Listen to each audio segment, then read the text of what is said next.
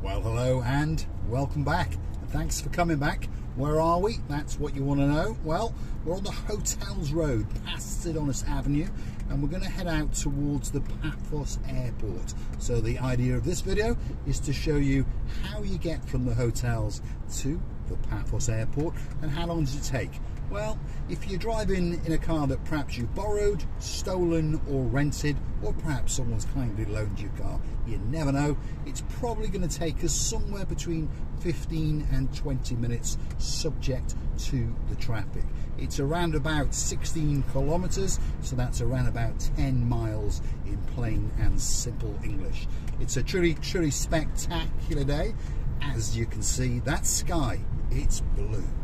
The sea, I promise you, is a beautiful shade of turquoisey blue, and Mr. Paul, well, he's dressed head to toe in blue. So sit back and relax, light yourself a cigarette, pour yourself a tot or two. If your name's Mr. Doug, all the way up in Scotland, perhaps a rum and coke. And if your name's Miss Andrea, well, a cherry flavoured Pepsi Max or whatever you call that Sherlock Holmes stuff. Anyway, spectacular day, and if you're curious to know what the temperature is, well, if your name is Miss Dawn, you got a husband called Mr. Sean, you got a little cat called Miss Daisy, and of course a very clever dog called Bobo, the temperature today is in and around 21 degrees. So the 2nd of May, there you go, I've given you a date. The summer, shall we say, has started to commence, and it's only going to get better as we keep on going through May, and of course we're going to chuchka dance into June, July, August, then it'll start to cool it down that little bit into September, which I think is probably the best month, to be honest, and then October is very palatable as well, as is November, by the way. Often in December, well, it can get a bit chopsy mopsy, and then that of course can continue through January and February. Although if you're very lucky and your name is Lord Richard, and of course Lady Judy Nash, and my little mate who's not that little, and of course his name is Viscount Leo, well, you can come out even in January and get a truly spectacular week of a holiday. And of course if your name is Miss Andrea and you got a husband called Mr. Mart, again you can come out over the Valentine's week and get a spectacular holiday indeed. But some people were a little bit unlucky, and of course I remember one particular gentleman did get a week of rain, and he was not happy. So Mr. Andrew, we do apologise for that weather, and hopefully you'll give Paphos another chance and perhaps come back again and again. Now, this is a purpose-built road to allow us to get to and from the airport whilst we bypass the area known as Skipu. So, and I warn you now, it looks very tempting, this road, doesn't it? You think, ooh, I can put my foot down here and get a bit of a sprint on. But I warn you now, don't do it, because the boys in blue, they really like this road, and on most days they're hanging out somewhere on it, often in 2 or 3 places at the same time. And of course they're making a small fortune, because the actual speed limit along here varies between 50 and 65 and even as low as 30 kilometers an hour when you come to the roundabouts. So we understand where they're going to be, don't we? Yes, sitting in those 50 zones, waiting for you. Perhaps your mind is somewhere else. Perhaps you're fantasizing about how good a holiday you had or how good a holiday you're going to have, and of course you forget to look down on the speedo. But guess what? Those boys have got a speed gun, and they're going to pull you over and of course, well, upset your day. So as I say to everyone, when you're driving around Paphos, the actual speed limit in most areas is 50 kilometers an hour. Now, the boys in blue, they're a very nice bunch of guys, to be honest, and they're very reasonable, and they allow you to travel at around about, should we say, 20-ish% over that speed limit. So to be honest, unless you're doing about 68-69 kilometers an hour, they're not really bothered. So stick to around about 60 and keep your eye on the speedo, and you won't go far wrong, and they won't even bat an eyelid. And if you're on the highway, so the dual carriageway, the motorway section between Paphos, Limassol, Nicosia, Larnaca, the actual official speed limit is 100 kilometers an hour. again, they're very, very generous, and they're not even going to bat an eyelid unless you're doing over 120. So again, stick to about 110. Keep your eye on the speedo, obviously, but if you cruise at around 110, it won't make that much difference to your journey time, and your stress level will be nice and low, because you understand, even if there is a gun barrel in blue around the next corner with one of those speeding guns in his hand, you ain't going to even break a sweat. You're not even going to have to, well, put your mobile phone down or your cigarette down, because you understand that you're not speeding. Right, so we're off on our ascent to Paphos Airport. As you can see on the signpost there, it says Paphos Airport. Keep going straight. So, if you're new to the channel, well, you'll understand that Mr. Paul does like to do a lot of driving around. Yes, I'm not a taxi driver, although it could be a little sideline. So if you're looking for a lift from Paphos Airport, and perhaps your name is Lord Damon Ritchie, and you've got a beautiful wife who's known as Lady Zuska, well, for you, special price, 49 euros. There we go. Only joking. That's one of the superstars on the channel, by the way. He's been with us right from the very, very start. He obviously needs some kind of brain surgery, psychiatric help, as I do as well, that's for sure. And of course, many people who watch understand that there's probably quite a lot wrong with me. So let's keep going. And this is a particular hot spot down here for the boys in blue. We've got a nice big lay-by where they can pull you over, and of course you think, if you know the road, that you're coming to the end of the restricted area. So of course you get tempted to put your foot down, and that's when they get you, right there on the left-hand side. So let's keep going as we head out towards the Paphos Airport. It's probably going to take us around about 10 minutes from here. So you haven't got to put up with my insanity for that much longer, shall we say. Now, let's go and check in with some of the superstars that like to join us on Mr. Paul's Breakfast Club. Probably Dame Anne has checked in, because she's the girl pretty much in charge of the show. And of course, sitting next to her will be the superstar, the one and only, the greatest lawyer in downtown Poland. And guess what? I happened to bump into her, because of course she was chuchutska dancing down the Kid of Paphos promenade, and of course we went off with her husband, Mr. Thomas, and of course this spectacular son who speaks better English than me. Well, that's not saying a lot, is it? But he does. He speaks absolutely perfect English, and of course his name is Mr. Bart, and he wants to follow in his mum's footsteps, because he wants to be the greatest lawyer in downtown Poland. So he's got a long, hard bit of work ahead of him. He's got 5 years of law school, and then 4 years of what we call an English article. So he'll be affiliated to a lawyer's office while they, well, torture him and train him at the same time. But of course, at the end of it, when he's around 28, 29, he's going to come out a great lawyer. And of course, he'll start his career, and I believe he's going to go places. I believe he could be the greatest lawyer in the world, not just in downtown Paphos. So a very, very big shout out to the superstar known as Miss Anastar, Mr. Thomas, and of course Mr. Bart, who's fluent in 5 languages. Unbelievable, isn't it? I'm not even fluent in 1 language. Anyway, let's go and check in. Let's see how else has probably logged in. I wouldn't be surprised that Viking Ronnie is sitting there with a cup of filter coffee and a piece of toast, and I wouldn't be surprised that the superstar of all the policing in the world, the chief constable, the retired police officer known as Ronnie Miller, probably sit there with a cup of tea and a rich tea biscuit and fantasising about getting onto that Jet 2 aeroplane and moseying on down to Paphos next week. And if you're in town, don't forget to drop it in the comments. If you want to bump into myself and Marika when she comes back next week, you drop it in those comments and we will do our very, very best to bump into you.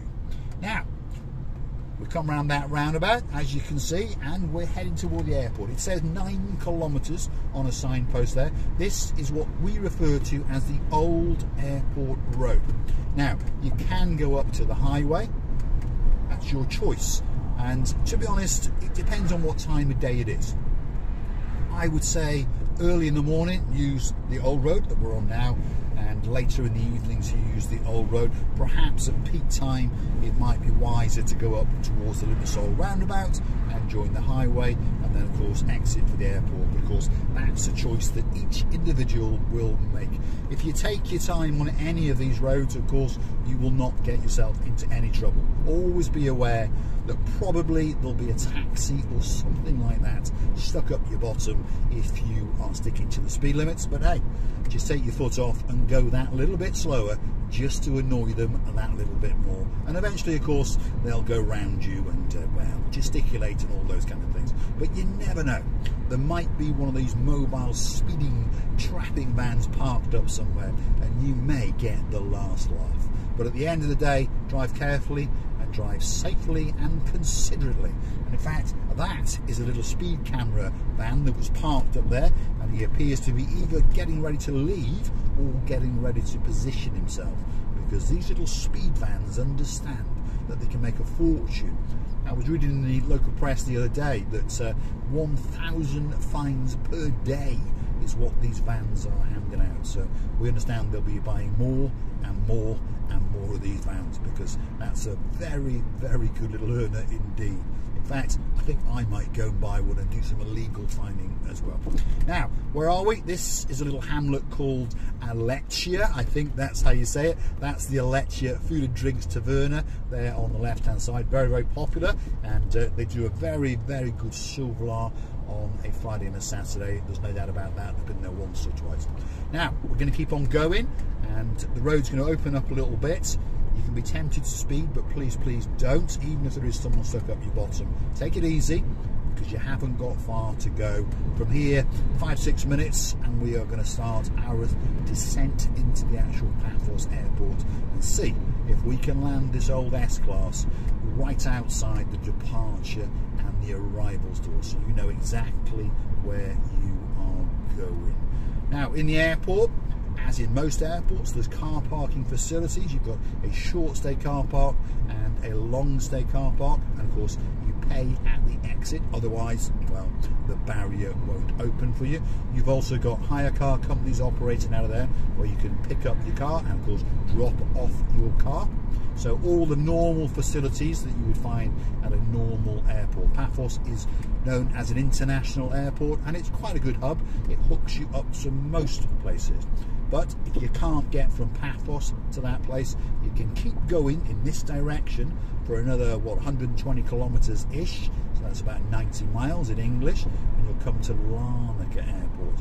And of course, Larnaca Airport pretty much hooks up with everywhere. It really is a main hub, and you can go off anywhere in the Middle East and to most European countries, and even get a link to America and so forth. So we're quite a connected little island of love called Cyprus. So hopefully you enjoy these videos, and if you do, well, why not hit the like, click subscribe, and perhaps come back now and again. And if you really want to help to support the channel and keep us driving around making these special videos for you, why not click through to our About page, where you will find a little icon that's called Buy Me a Coffee. Hunt us down, and of course perhaps buy us a coffee or two, or even more if you're feeling very, very generous indeed. Big shout out to some of the people that are very, very generous to us indeed. Sir Stuart Pearson, thank you very much for those coffees. Matt Rhodes, thank you very, very much. And of course the list goes on and on. I cannot thank everyone, but as time goes on, we will always do a big shout out to some of the superstars. Baron John, Baroness Louise, who likes a bit of cheese, who's getting excited because they're going to go to London very, very soon, and they're going to go and watch Take That and a few other bands in concert.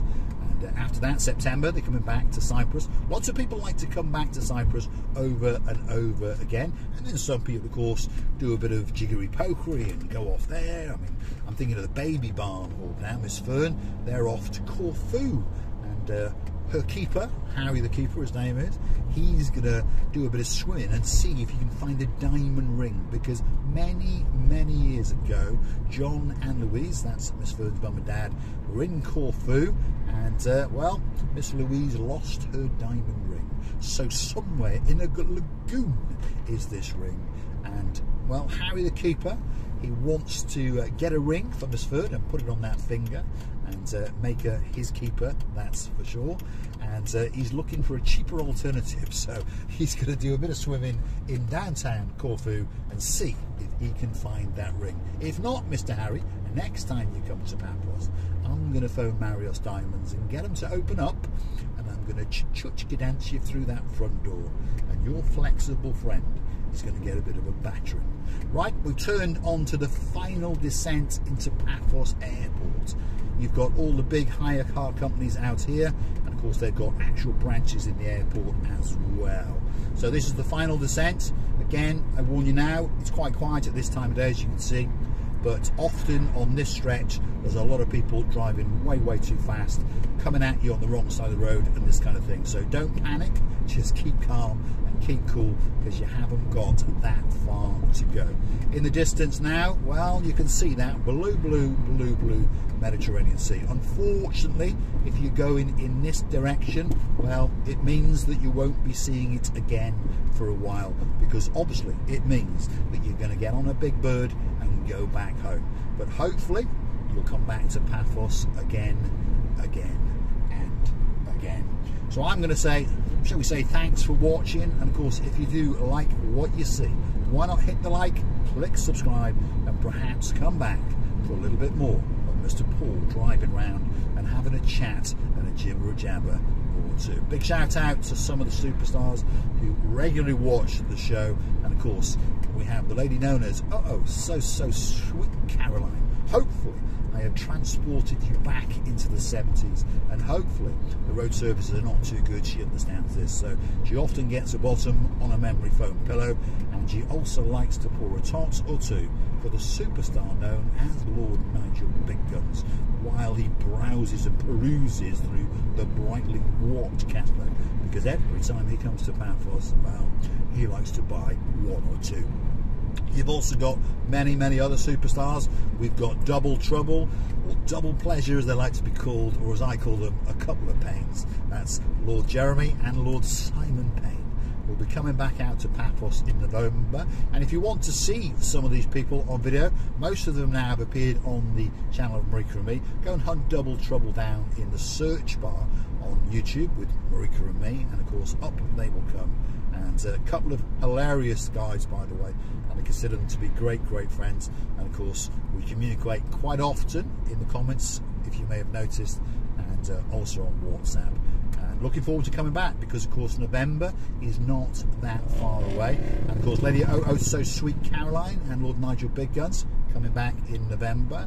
We've got Ness and Andy, they're coming out in September, and well, literally in a week, just over a week, we've got the lady, the superstar amongst all superstars, and of course her name is Dame Anne. So hopefully this time we're going to coerce her, shall we say, and corrupt her, and perhaps give her a gluten-free donut, and then get her on camera chuchka dancing, because she's the girl that literally is in charge of the little show known as Marika and me. So we thank you for watching, and we thank you for coming back again and again. We really appreciate it. We are humbled, and everyone who stops us when we're walking around, again, we are truly humbled. And please, if you want to talk to us and you think we're filming, don't think you're going to interrupt us, because you're not. We're not even very professional, as you may have noticed, and we love to chat, and we love to be accosted, as we say, live on camera. This is the final straight into the Paphos Airport. So when you come in here now, if it's your first time perhaps, and you're going back home, observe the rules and observe that there are policemen around, and there's even men with big machine guns. Not that they want to shoot you, because that would require them to put their frappe down, but they have got an eye on you.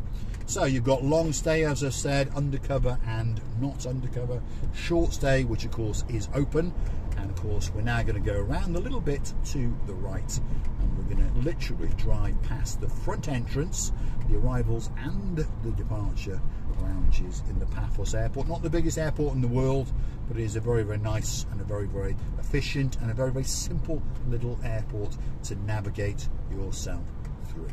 So let's see what this chappie's doing. He's decided he doesn't want to go and pay. There we go. Right, so that's a hire car, and he was going to go into pay, and then he's decided not to go into pay. You've got some short stay parking here. Now, in different countries, obviously, they are very strict in the UK, but here, to be honest, you can park up here 5 to 10 minutes and say goodbye to your friends or go and find your friends. So there's the Gumbarus hanging out, 1 or 2 with a machine gun or 2. So please don't do anything stupid when you're here. I'm going to say thanks for watching, and of course, we'll see you in the next one very, very soon.